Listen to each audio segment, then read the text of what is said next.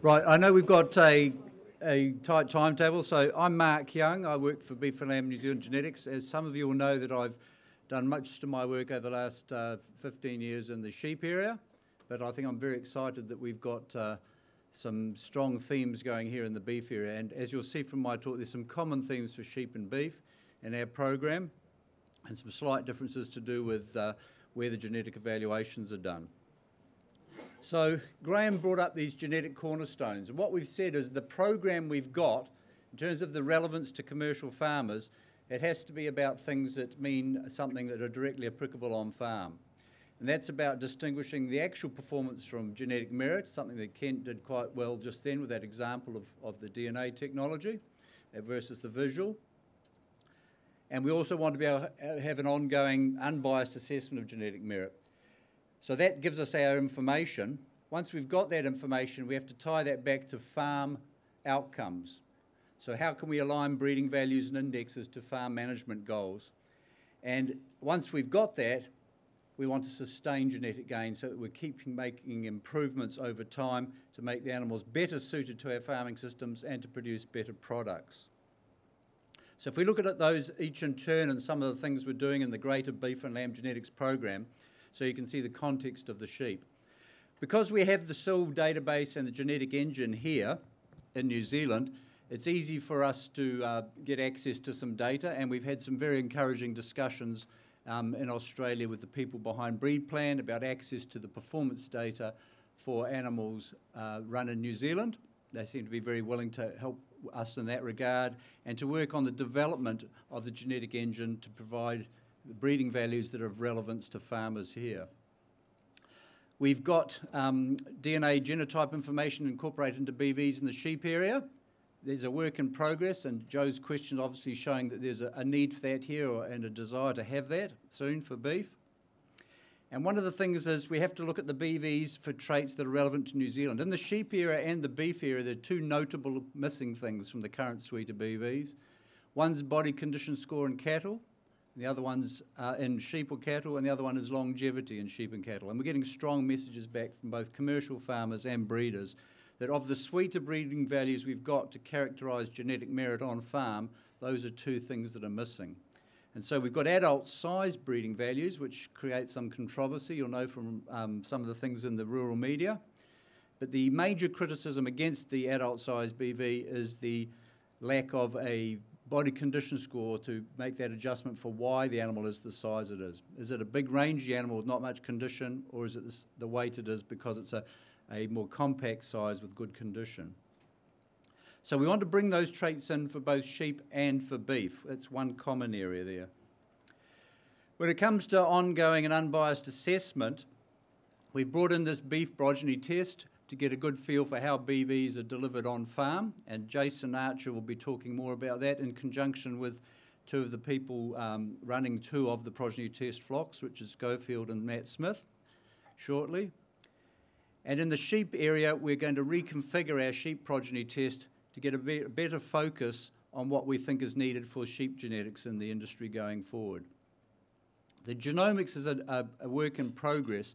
The one thing I can say now is that beef and lamb genetics is adamant that the one thing all ram breeders and bull breeders should be doing is using DNA to do sire paternity proofs. That's getting your sire to sire links right, because that is the critical thing in the statistical analysis behind EBVs. And it's also a critical thing in terms of your breeding program going forward and giving you confidence that those animals are the ones you think they are in terms of their pedigree background, and those BVs before the progeny come in and prove where they really are. So we're going to also use the genomics for increased accuracies, and that's some work that Steve Miller will be talking about a bit later. But as a part of that, we realise that one of the challenges in the uptake of these is the cost of the tests. So Beef and Lamb Genetics will be putting a bit of money into some lab work to see if we can get the costs of tests down, as well as a little bit in the gene discovery area, if there are genes that we can use that either are very good genes to have or genes that we don't want to have, and get a test for them to augment those breeding programs. So we've got genetic information. How are we going to tie that in? The themes we see and the messages we're getting back from farmers are about maternal genetics very strongly. This is the breeding cow and the breeding ewe. So I talked about body condition score, and I talked about adult size. We've also got the fertility traits, and a lot of those traits, they're harder to do traits, and I think at the moment we do a good job in both sheep and beef with the traits that are manifest early in life and that are easy to measure. The challenge is to get the complete genetic picture for the animals that we want to farm. So the maternal genetics is a strong theme, and as well as that, it's maternal genetics on hill country.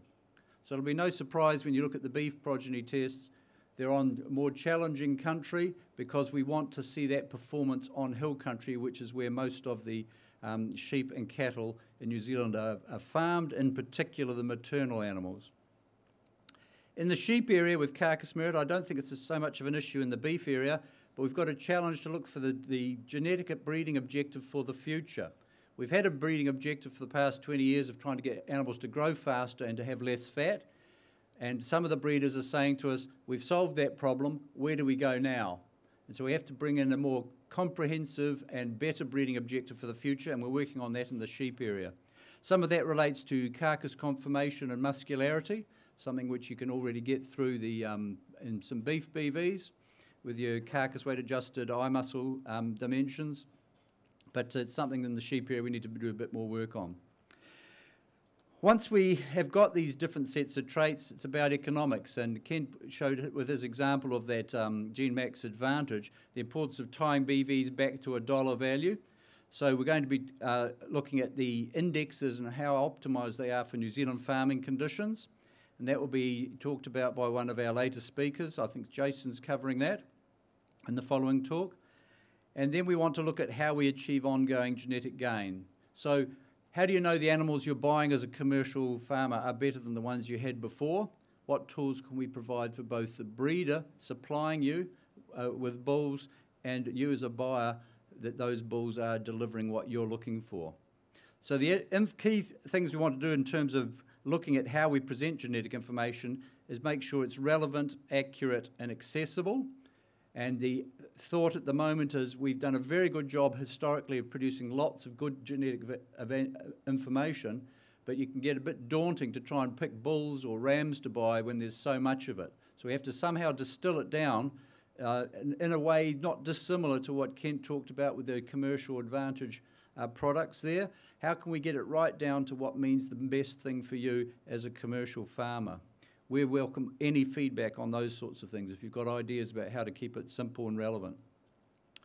And finally, in terms of achieving ongoing genetic gain, we realise there's a need to help industry understand this technology and where it's going, and so we want to offer workshops and extension to give you opportunities to improve your knowledge and understanding so that you can make best use of these things in your breeding programs and on your farm when you're out buying the genetics that are delivering the extra value to your cow herd and your ewe flock.